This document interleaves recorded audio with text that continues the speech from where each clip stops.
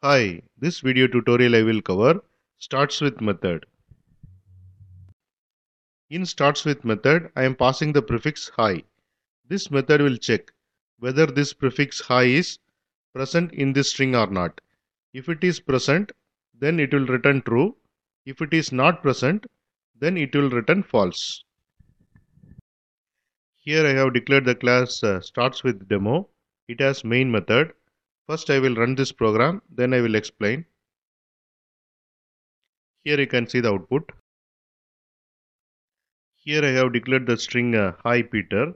Then I am calling starts with method of string and I am passing the prefix hi. This method will check whether the prefix hi is present in this string or not. It is present. So this method will return true. And here you can see the output. And this is about starts with method, and thanks for watching.